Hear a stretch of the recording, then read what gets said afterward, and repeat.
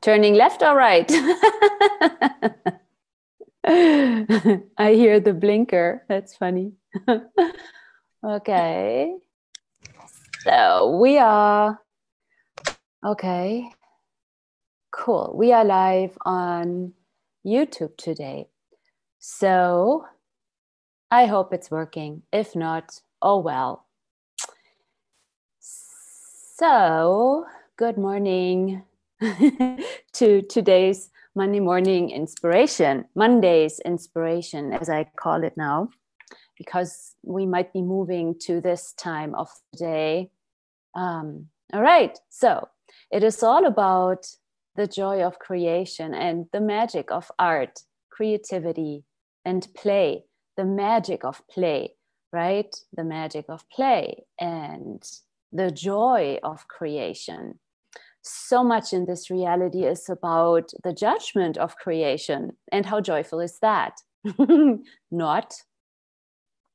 So I'm Bettina Madini. I'm your host here on Monday's Inspiration. And I am broadcasting this from one of my studio spaces. And I also always have some of my art with me. You see on the side here, one of my paintings that is not quite finished yet. And so what contribution can I be to you all out there in the world so that you can tap into you and what you know about creation? So whether you are artists or cooks or writers or sculptors or like digital artists, musicians, it's so funny, my chair is touching the easel and it makes this squeaky noise. Well, I hope you don't hear that.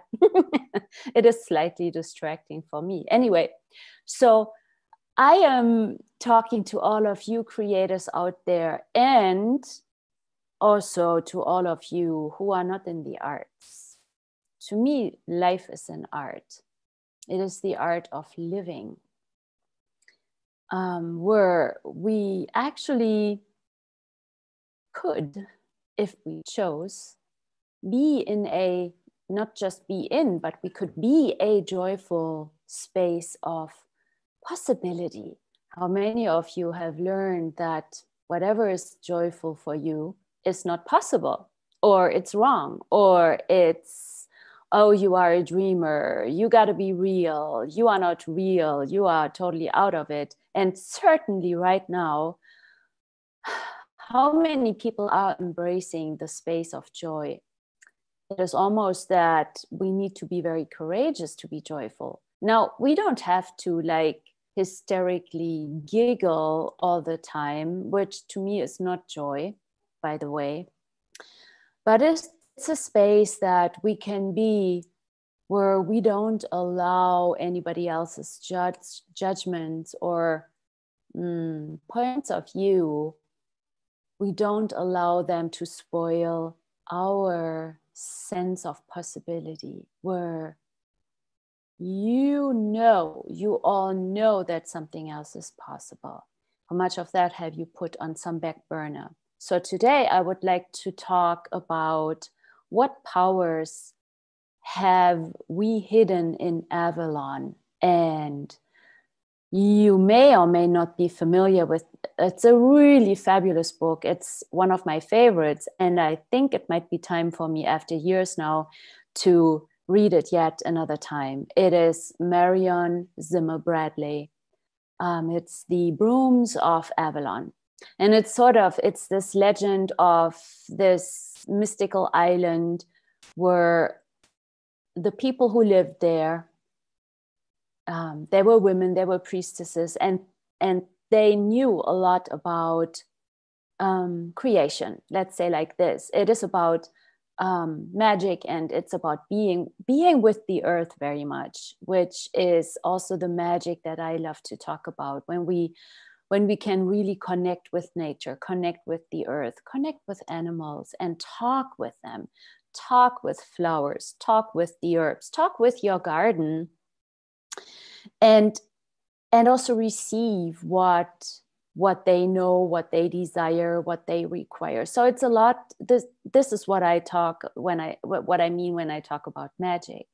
And it's very much what Marion Zimmer-Bradley also refers to in her beautiful novels. It's a novel. And so it's the brooms of, like the fogs, right? The brooms of Avalon.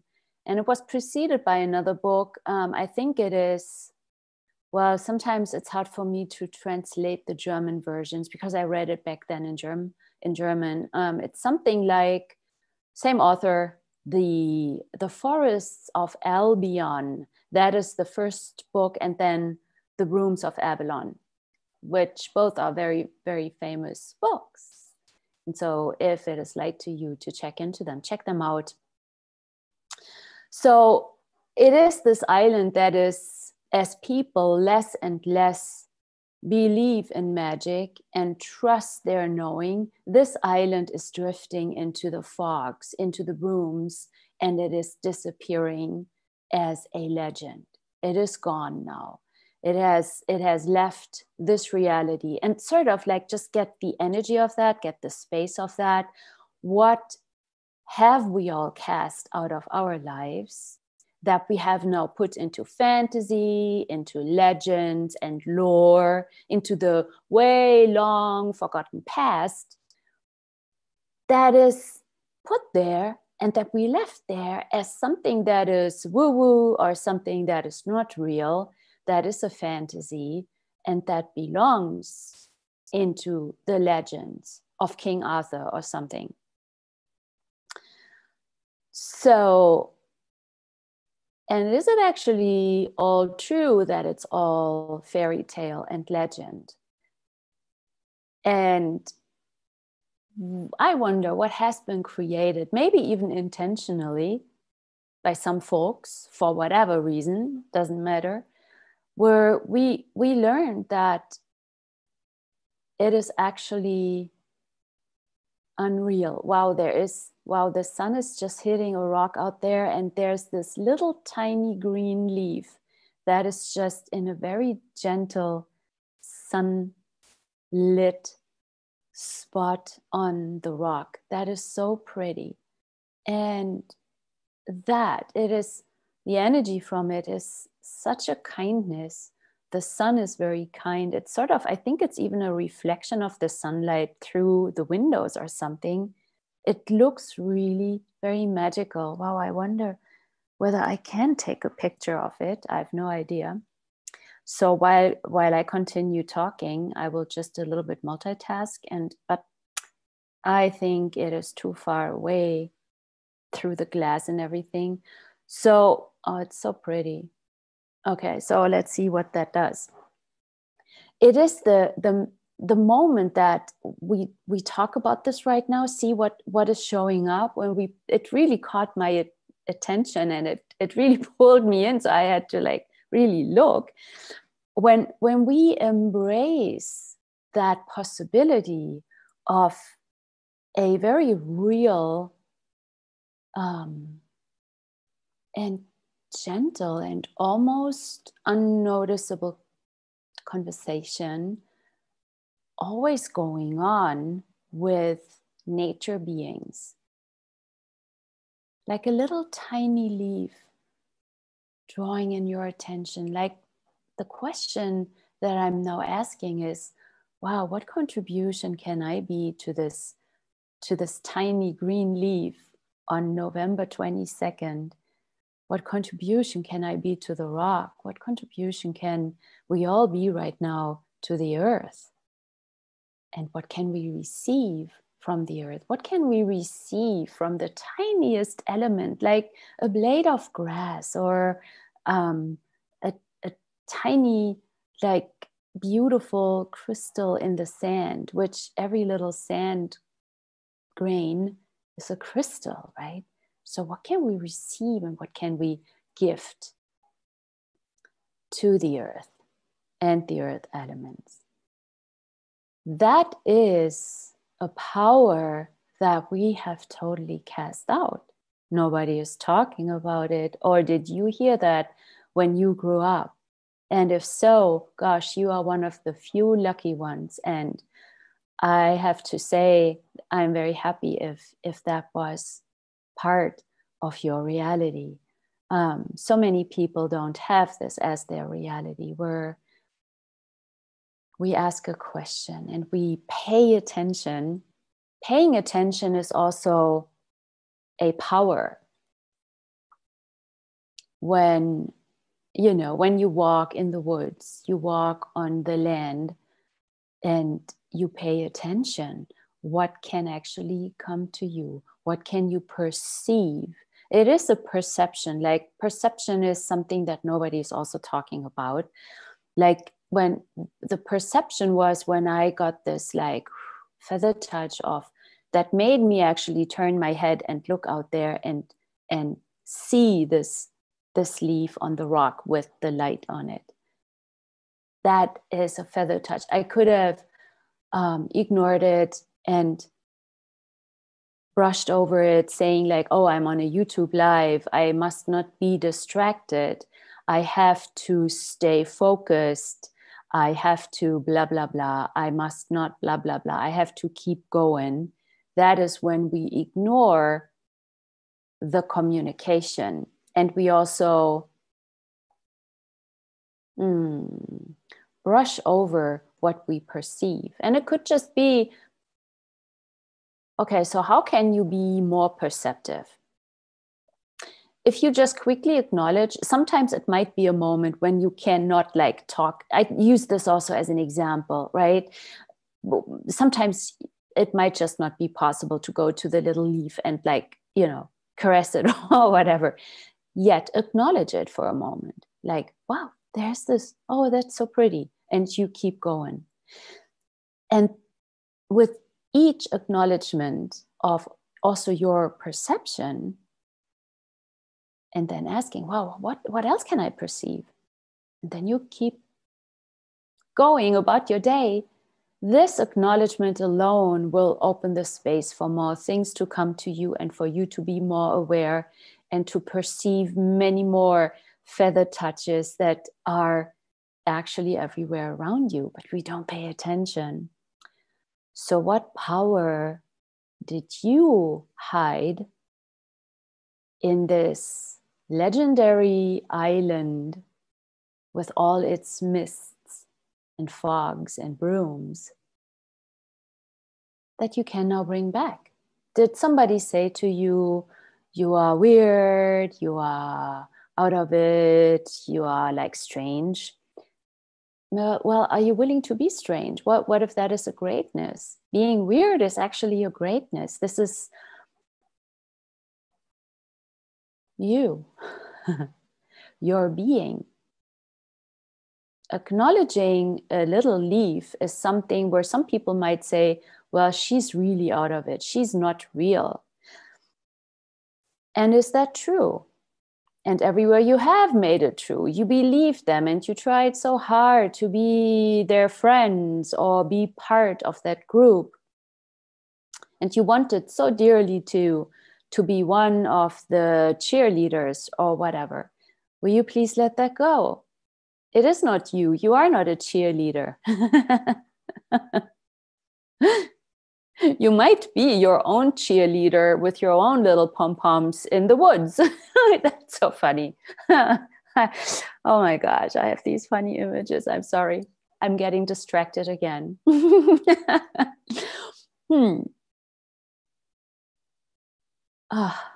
Which is actually a joyful distraction. It's funny. It makes me smile. And the other day I read, don't ever regret anything that made you smile, which is really beautiful, right? Something that makes you smile is actually, wow, how much more of this can I have in my life? Bring on more, universe. Show me more things that make me smile.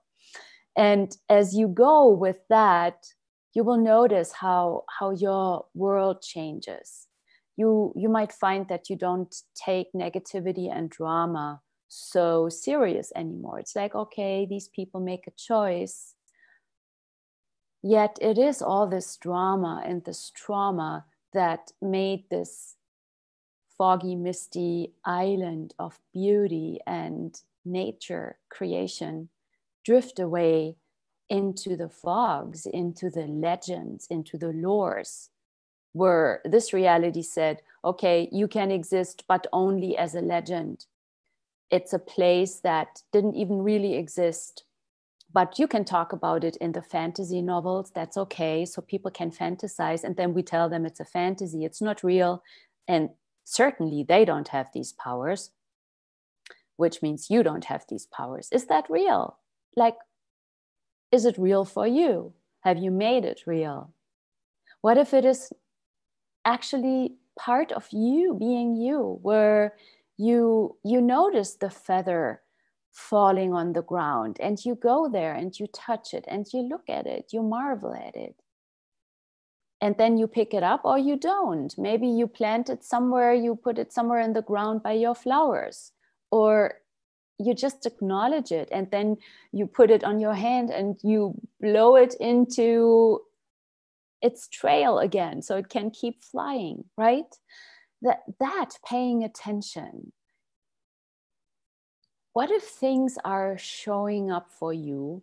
It's not that, oh, I saw this animal, but what if this animal actually showed itself to you? Is this changing something for you? What if all these gorgeous, beautiful creatures are showing themselves to you?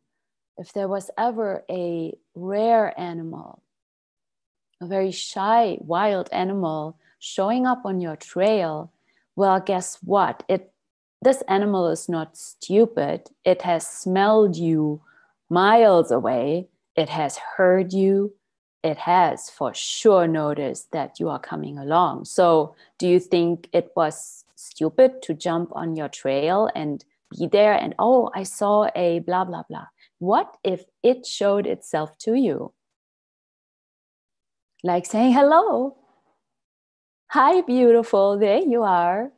And then it jumped on. It's not like staying there. And that's also this acknowledgement, right? Where we don't have to sit there and like go deep with it or whatever and make it an hour meditation. No, it's that the acknowledgement is as fast as, oh, hello, there you are. Have a wonderful life. What can I contribute to you? And you go about like then it becomes part of your journey where there's no heaviness, there's no obligation. You don't have to, like, I don't know, walk in circles 50 times to the left and then 100 times to the right and make an offering or whatever. No, you can, of course. I don't make it wrong, right? Whatever works for you. Yet what I'm saying is there is this lightness of a possibility where if it is light to you to leave like a candy there on the rock for the creatures, do it. Like, or a seed for the chipmunks, do it, right? It's following this lightness. You don't have to, but you can. The chipmunks will not make you wrong if you don't leave a seed. The chipmunks, though, will be very grateful if you just acknowledge them. Hey, you are so beautiful. Wow. The squirrels will be joyful. They don't expect anything from us. They are being who they are and they receive everything. They receive our judgment, whether it's positive or negative. Do you have any questions here, those who are with me live?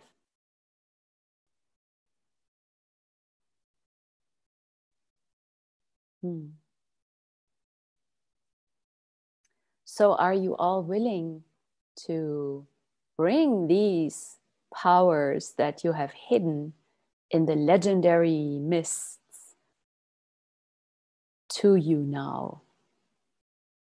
Embrace them and ask for more of it.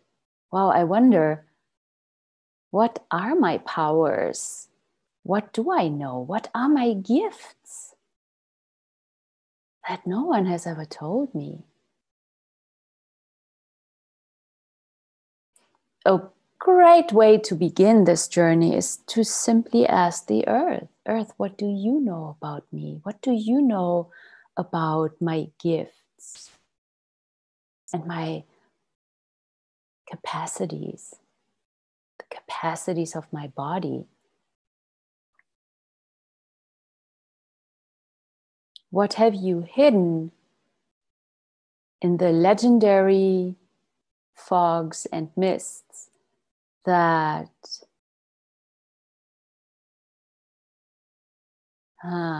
is trying to come up behind the pains in your body? And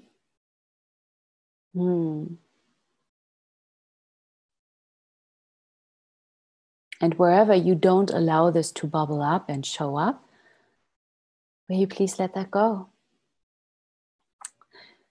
Thank you. It could also be what have you hidden in the legends? What parts of you, what joyful, potent parts of you have you hidden in the legends that are showing up with the pain in your art studio? In the arts, there's so much judgment. Artists are constantly judging. Oh, I don't do this right. I don't do that right. And in the process of judgment, the art becomes very solid, repetitive, tight.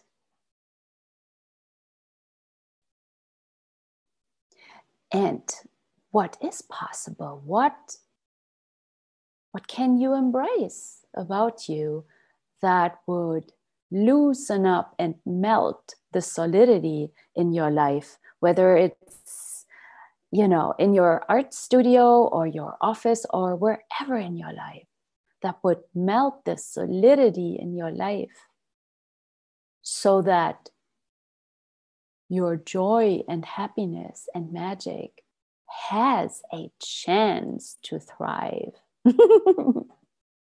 This even rhymes. Oh, well, and so everything that doesn't allow that, will you please undo it now? Just like that. Choose, just like, okay, I let this go. Yes? What powers have you hidden in the mists of Avalon that you can now bring to you and ask to come forth, that you can reunite with, and even maybe expand and grow and nurture and care for into the future? I wonder. So I hope this Monday's inspiration is a contribution to you. Let me know if you have any questions. You can contact me via YouTube or Facebook. Contact me, I don't know, via my website. So there are 50 million ways. Ask questions, let me know. And other than that, I wish you a great week. I see you next Monday, or maybe you want to come to one of my art classes. I have one starting this Saturday and Sunday. You can choose to only do Saturday, or you can do both days. There are options. There's choice. Yes, you can choose. And if it's light to you, come, hop on. And let's play. I adore you all. Please keep creating, never give up, and I see you soon. Have a wonderful week and day. Bye.